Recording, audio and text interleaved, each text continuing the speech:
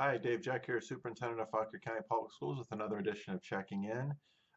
This week's question actually came from my teacher advisory group, also known as ACEs, and they asked about the potential of doing away with the BYOD policy, BYOD standing for Bring Your Own Device to School.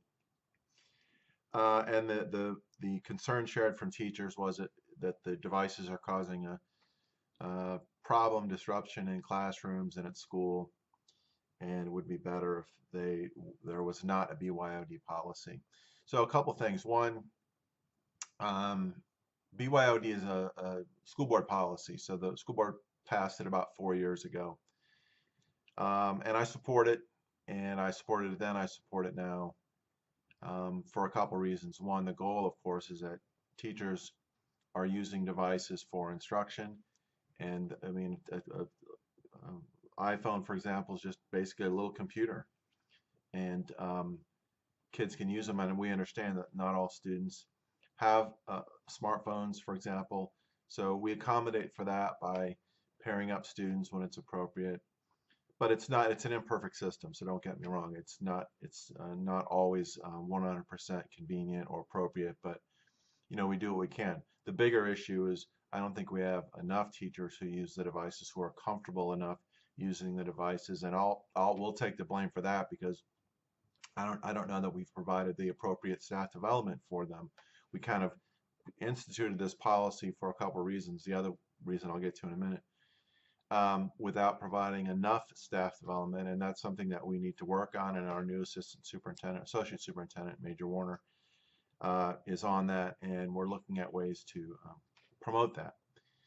The other reason for the BYOD policy, frankly, was the number of disciplinary issues resulting from devices prior to BYOD was monumental.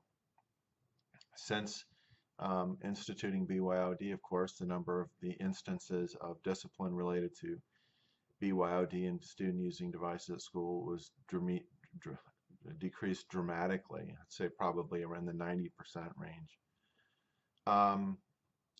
And that was predictable just by virtue of the fact that students are able to have them.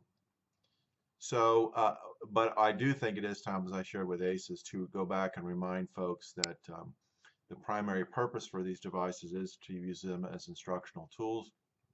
We need to hit the reset button a little bit as far as reminding students and parents about acceptable use of these devices at school. There is a problem, a concern with students, for example, texting with parents during the school day for things like what time will you be home, what time do you get off work, what time is practice in, what time does the game start, that kind of stuff. And that can be disruptive. So we need parents' help there to make sure that we're adhering to the acceptable use piece. But I think it is a good time for a reset, honestly, for all of us in terms of why we instituted this policy, how these devices are supposed to be used, and being more consistent with the way that we use them within each of our schools. So the other thing I'm tempted to get into, but I will not, is the social media piece. Some folks have implied that, well, issues with social media are as a result of BYOD. I disagree with that completely.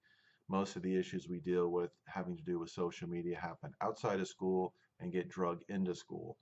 And getting rid of, doing away with BYOD is not going to solve that. Social media and students has been a complete game changer for us and for probably everyone. It has changed the fabric of public education in terms of creating additional issues for school administration to deal with. And that's an area we really need parents' help in monitoring their children's use of social media, etc. But that's a discussion for another time, honestly, because I could go on forever about that. So I hope this has been helpful to you, and please keep the good questions coming. Thank you.